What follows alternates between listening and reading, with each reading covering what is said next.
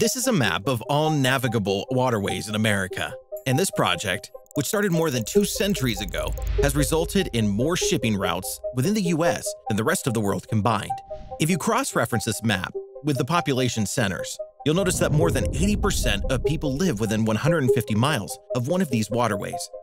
And since shipping goods through water is an order of magnitude cheaper than shipping them over land, you can start to see how valuable this is. But this ambitious infrastructure project does much more than moving boxes within the country. And you'll see in a moment why this massive shipping network, which is hidden in plain sight, is responsible for taking America from mere self-sufficiency to a global superpower. Some may say that the construction was only possible because the US is blessed with perfect geography, and it is. But pulling it off was much more difficult than you might think. As this project began when the US was a young country, the highways didn't really exist. And since diesel engines were not invented yet, the only option to move goods on an unpaved road was a cart attached to an animal. So they looked to the rivers because moving goods through water was 3 times faster than anything else around. Although connecting all the rivers seemed like a simple idea, but to make them navigable through waterfalls and rapids, they had to figure out how to build canals, locks, and dams. And how do you do that without engineers?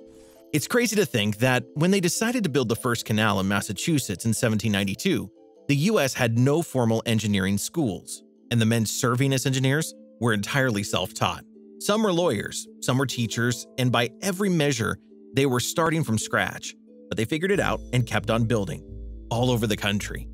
And in the early 1800s, they attempted to build the longest canal in America, which even President Thomas Jefferson thought was a little short of madness. But in 1825, the historical Erie Canal was finally complete, which connected the Great Lakes to the Atlantic Ocean and reduced the cost of shipping a barrel of flour from Rochester to Albany from $3 to just 75 cents.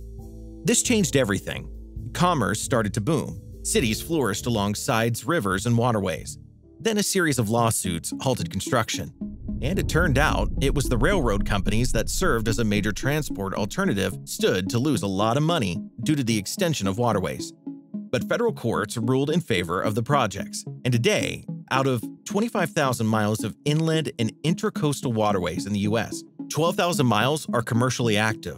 And as incredible as this is, it's only half the equation. Because when I looked at the numbers and compared the freight traversing through America's waterways to other means of transport, like trucks and trains, I was shocked to say the least. So check this out. This is a barge that can carry 1,500 tons of cargo. And around 15 of these are lashed together to form a tow, which is typical in most rivers, which means a 15-barge tow can carry 22,500 tons, and it will take around 1,000 trailer trucks or 225 rail cars to move the same load. So, if the same amount of cargo that is shipped using the inland waterways in America each year were driven by road, we would need another 15 million trucks, which is absolutely insane. But the real magic is in the economics, where the farmers of the US and Brazil compete directly in the global market for soybean and corn. Let's compare soybeans landing costs from both countries to Shanghai, China, the biggest importer of soybean in the world. So to produce 1 metric ton of soybean, it costs $293 to a farmer in Mato Grosso, Brazil, and $313 to a farmer in Davenport, Iowa. Now, by the time the cargo reaches the nearest saltwater port and is ready to be shipped overseas, see how the total cost is affected? And even though it costs the farmer in Iowa $20 more to produce a metric ton of soybean than a farmer in Brazil, savings from using waterways bring down the price enough to make the soybean from Iowa more competitive.